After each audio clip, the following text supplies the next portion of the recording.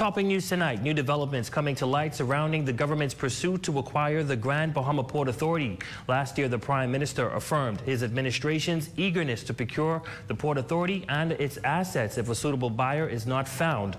But in a surprising turn of events, the chairman of the Progressive Liberal Party is revealing tonight that the Prime Minister has withdrawn the offer. The full details are in tonight's top story.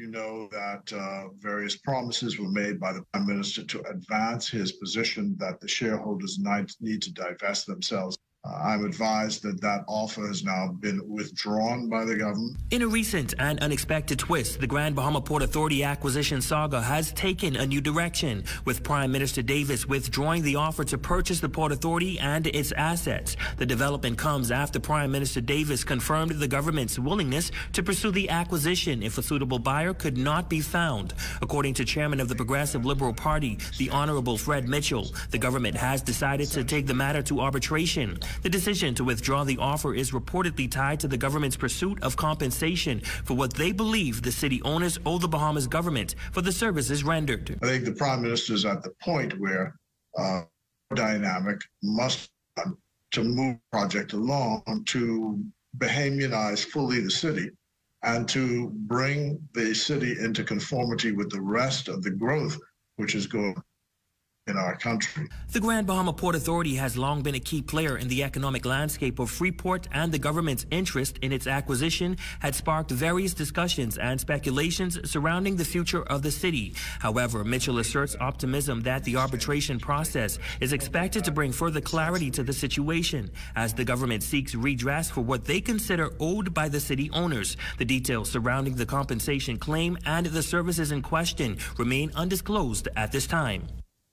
There was an agreement on how services are to be how the government is to be compensated for the services which it provides to the city.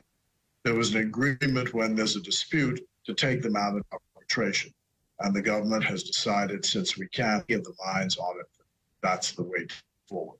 So Prime Minister's in discussion with lawyers about how to take that forward. The sudden change in the government's position adds complexity to an already intricate negotiation process. As the story unfolds, ZNS News will continue to provide updates on this crucial development that could significantly impact the economic landscape of Grand Bahama. Meanwhile, the Honorable Fred Mitchell, who has been outspoken about the Port Authority's performance, acknowledges that the public exchanges may have somewhat strained the relationship between the two entities. However, he expresses confidence that the arbitration process will ultimately resolve any lingering issues. I think that the exchanges which have taken place in public, essentially the shares that they're not going to respond favorably. So I guess there was no point in going along that track.